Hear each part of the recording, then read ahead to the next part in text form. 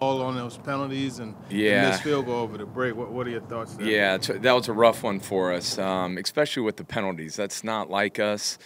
So we had to get back and show the film and just get back to being aggressive, but avoiding penalties.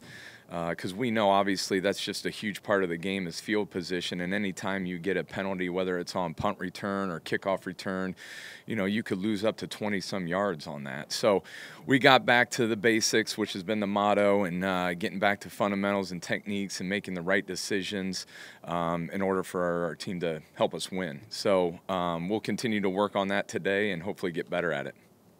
What kind of leads to penalties most of the time? Is maybe somebody not using the right technique and then they have to reach, or what maybe contributes to it most? Yeah, it could be that, penalty. Anytime you get a penalty, it could be dealing with fundamentals.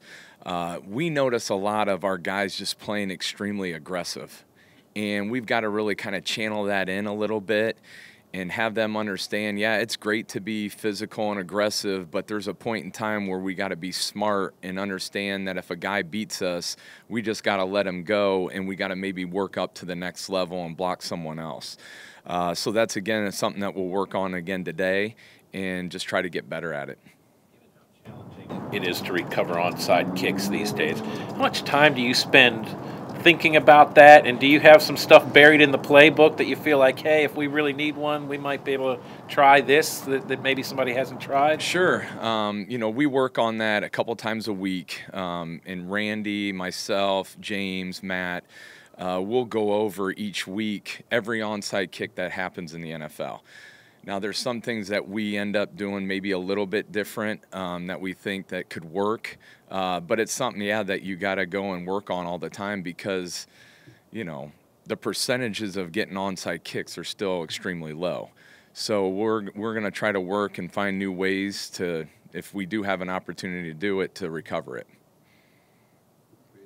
Probably checked in with you earlier in the season on this about the kind of the low percentages this year on extra points, but it hadn't really changed. It's still the lowest in many years, and I know Randy had a couple misses there.